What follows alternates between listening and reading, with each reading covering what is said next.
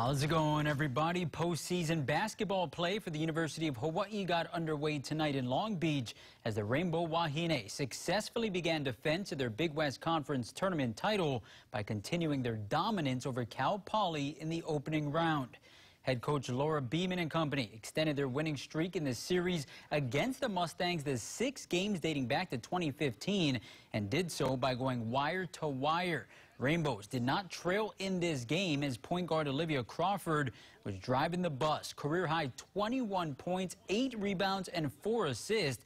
71-50 the final. Rainbow Wahine extend their win streak to 4 games, advancing into Wednesday's quarterfinals, keeping their bid for back-to-back titles alive.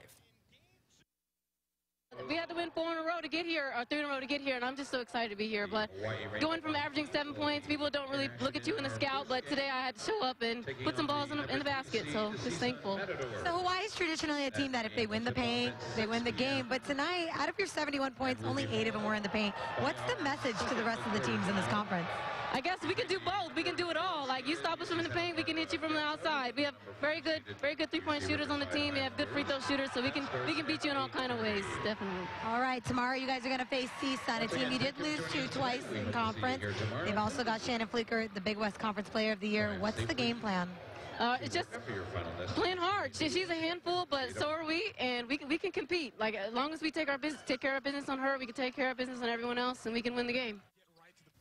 As mentioned, up next for the Rainbow Wahine, third-seeded CSUN tomorrow at 4 p.m. Hawaii time.